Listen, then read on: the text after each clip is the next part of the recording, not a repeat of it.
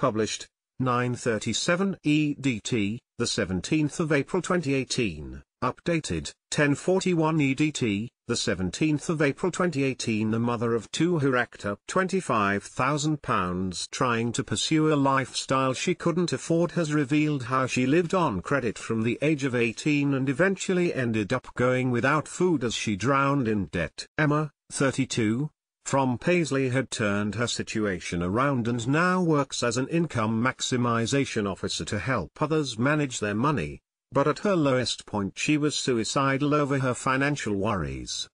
The mother of two told Female, "I wasn't eating so I could pay debts. I was selling my belongings for cash on social media and I felt depressed and anxious. Being responsible for two kids too, it was really hard. Honestly, I most likely would have killed myself if I had carried on this way." At the age of 18, Emma had access to instant credit and started to mount up debts through loans, credit cards and catalogs to fund her social life, naive to the long-term repercussions. "I was a party girl trying to keep up with the Kardashians, my look kept changing to fit in with others," she recalled. Emma, 32, from Paisley racked up £25,000 of debt after she started living on credit cards at the age of 18 and found herself unable to get control of her spending as a teenager. Emma had a party lifestyle and wanted new clothes and the latest hairstyle to keep up with her friends. We live in an age where social media and appearance plays a major part in how we live our lives. The point to this is that this was the beginning of an expensive habit. As she got older and she had more responsibilities to pay for, such as rent and then a mortgage, driving lessons, car insurance and eventually having children to care for. From there came parenthood. "The way I lived, credit was my only means to buy things," she said. "My debt built up so much.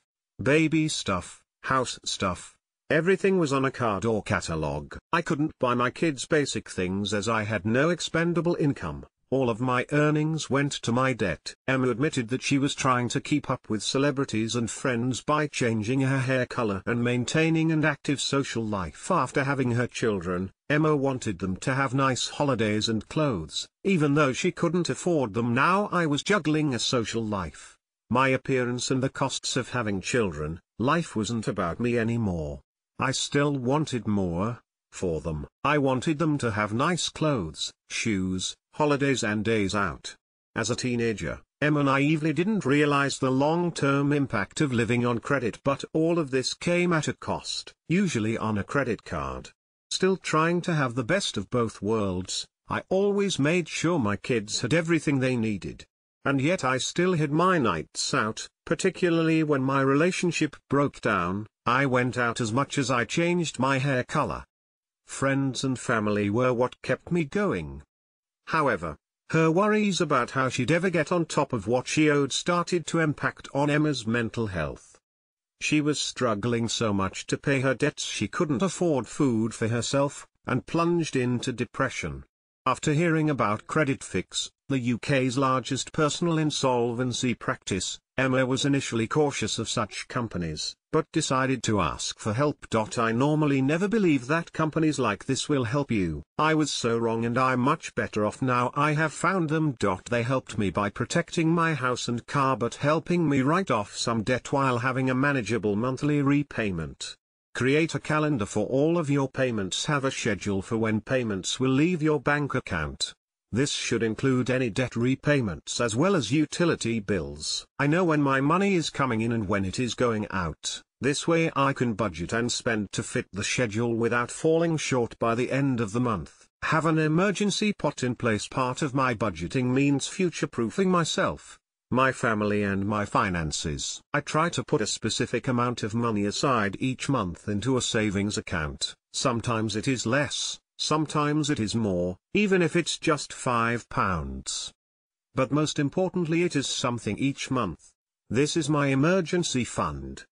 Hopefully I'll never need it, but if I do I can be sure it will be my safety net. Planning and preparation is key. Ultimately, this is important for all aspects of life, but in this case, I'm talking about food. You could be wasting more than £10 on food that isn't used, so make sure that you have meal plans in place. too much food for one night, but not enough for another? That's lunch at work sorted for the next day. You can make your food stretch with your budget if you plan properly. Always reassess and rework. Life can be unpredictable, so your circumstances can suddenly change. Bills can increase, but so can your salary, or your situation might not always get worse. Constant reassessment of your budget can keep your spending in check, so make sure to check your finances at least once a month. Ask for advice. Don't be afraid to seek advice and admit you might be struggling. There's loads of free and expert advice to help you out. Or, even chatting to your friends and family can help. Sometimes a problem doesn't seem as bad as you think once it's been shared.